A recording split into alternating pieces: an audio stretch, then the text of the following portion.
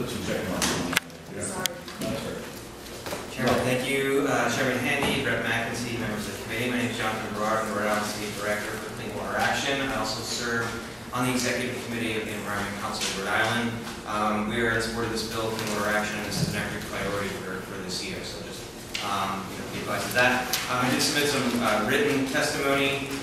There are a couple tweaks to language, which I think a lot of us here have some tweaks that are included in my written testimony, but I kind of just want to briefly talk about some of the problems associated with this. Some of them have already been chatted about today, and then some of the benefits as well. And so I want to start off with the environmental problem, right, because that's kind of, this is the Environment Committee. So we do know that plastic pollutes the marine environment. That's no secret. We've heard it from Rep.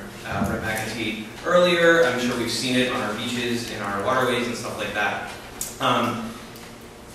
When these plastics make their way, and specifically we're talking about, this bill addresses single-use thin film plastic bags that are not reusable, and it addresses polystyrene foam. And so when these things enter our waterways, either via stormwater drain, or they blow out of trucks or recycling bins, blow out of the landfill, they end up in our waterways. They break down through sunlight and through wave action into things called microplastics. And this is like a new term that the scientific community has really been struggling with over the past decade or so. They've really seen a lot more microplastic pollution in our waters. A lot of the attention that's been paid to this has been focused on the big Pacific Ocean gyre and the Atlantic Ocean gyre and things like that. This is actually a very local problem. Microplastics are in Narragansett Bay. They are ingested by marine creatures, they kill wildlife, they enter into the food chain, as we heard earlier. At the rate that we consume plastic products globally, a recent study came out that estimated that there will be more plastic by weight in the ocean by 2050 than marine by weight. This past summer, along with partners at Save the Bay and some others, Clean Water Action did a track on microplastic pollution in Narragansett Bay to see if there was actually microplastic pollution. So we took 12 samples everywhere from Newport Harbor up to the Seekonk River. And I brought some fun props to share with everyone. These are samples from Narragansett Bay from different parts. If you want to pass them down. You'll see white pieces of plastic debris, that's thin film plastic. There's big pieces of polystyrene foam. There's some rigid plastics and stuff like that. Really, really fun stuff, right? We took 12 samples. We found microplastic pollution in all 12 samples. It was not scientific, so we didn't have the types of plastic analyzed. We didn't have a specific count. All we wanted to do was see if there was microplastic pollution. And so there are other groups like Save the Bay that have the scientific tools to do that type of sampling, and that they are doing that now. There's some research being done at ecoRI as well. So this is something that's not just happening out in the Pacific Ocean and the Atlantic Ocean. This is stuff that's happening right here in Narragansett Bay. And as has been talked about earlier, Narragansett Bay is the engine of our economy, right? Our tourism economy, our fishing economy, our boating economy, our recreation economy, and then there's a hospitality industry and the service economy that comes along with that, right? All of those things tie together. And when Narragansett Bay is filled with plastic pollution, that puts all of those different industries at risk. There was a great quote that I wanted to share. We were out with the Save the Bay baykeeper. We pulled up a sample and it was full of larval crabs. And I know a lot of, including folks in this room, a lot of people have been working for many years to clean up Narragansett Bay. And it's a lot cleaner than it used to be. There's not as much nutrient pollution as there used to be. But when we started pulling apart all of those larval crabs, we found microplastics all in there. And so that's the new problem that we're going to be fixing, especially as we ramp up the use of plastics in our society. Plastic pollution also involves heavy carbon emissions, right? So the production and shipping of plastic is made from fossil fuels. It's an extractive industry. Here in Rhode Island, this body is very dedicated to reducing our carbon emissions and trying to meet the climate goals that we've set for ourselves. This helps. Getting rid of these items helps towards that goal. Now, one of the arguments of the plastic bag industry is that plastic bags are actually better for the environment because they create fewer emissions. That's true. So paper bags do have 4 times the carbon footprint in production than plastic bags do, but they're biodegradable and they don't last in our oceans and in our neighborhoods for a thousand years or more, essentially. So it's just something to keep in mind. I mean, this body has passed a number of different pieces of legislation to address climate, the climate problem that we're facing. This helps us reach those goals. Single-use plastics, as we heard, waste consumer dollars. So we've talked about a little bit about low-income residents here and folks who are going to have to pay for plastic bags, actually paper bags and thicker reusable plastic bags. We already pay for those bags, and low-income residents, to the richest person in Rhode Island, if they go to a store that isn't Price Right or Aldi or another that already charges for a bag, the cost of those bags are built in to the cost of the products in those stores. So even me, who is religious about bringing my reusable bags to the store, I'm still paying for bags because I'm buying products in those stores. And so what a fee on paper and thicker reusable plastic does is two things. One, it is a transparent way of highlighting those costs for consumers. It gives consumers the option to buy the bag or to not.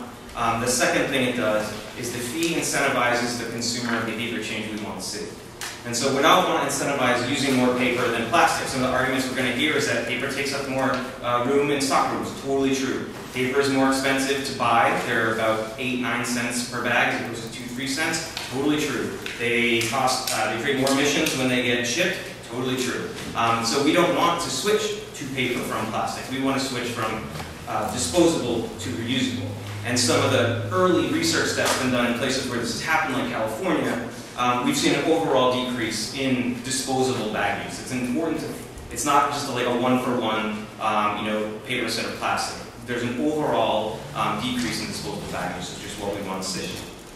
They also waste taxpayer money, and this is something I've been talking to some of my municipal partners about, and something that really is kind of the hidden problem here.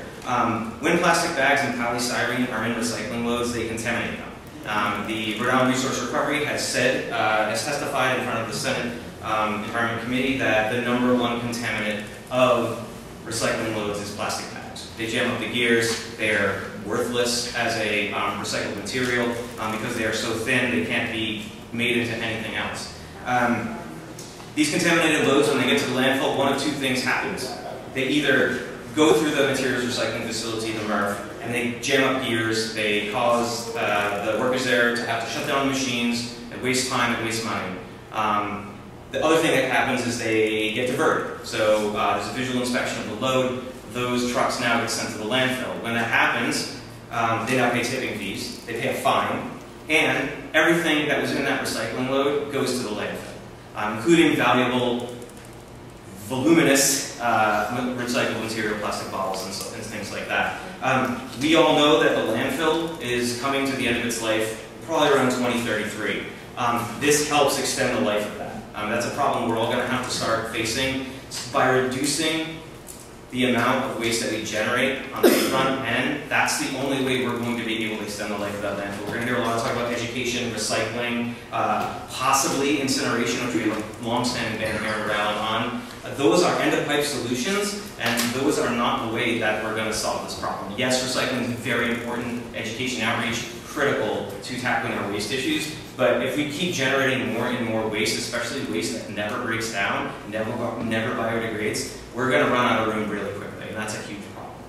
And so what this bill does is it tackles a lot of those problems. By then, we've talked up and down about foam, about bags. We all know the arguments there. We had this conversation last year. Since we had that conversation, 5 municipalities in Rhode Island have passed bills banning plastic bags, single-use plastic bags.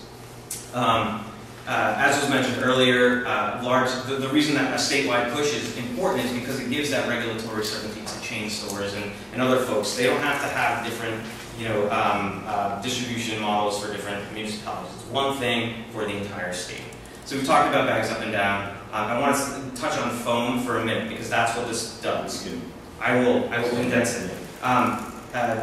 Foam is also a huge contaminant of recycling loads. It also bubbling up in all of these, all of these samples that we collected. It's not recyclable. Polystyrene is recyclable, but this bans food service polystyrene, which is not recyclable because it's contaminated with food. Most polystyrene has no value when it comes to recycling because it's measured in weight, and polystyrene is mostly air. And so, you know, when we talk about, we're going to probably hear some numbers about the percentage of polystyrene as litter, percentage of polystyrene as recycled material. It's done by weight, not by volume or by anything like that. So polystyrene is super light, and so it's going to kind of skew those numbers a little bit.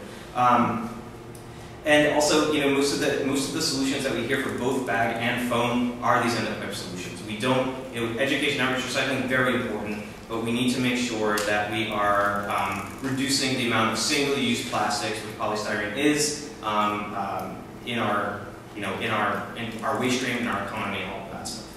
And so I'll stop there. There's a lot of other things in my written testimony. There's a couple of amendments that, you know, some language that needs some tweaking, but I'll take any questions that anybody may have. Questions for Jonathan Berard? All right, thank you, Jeff. Thank you. All right,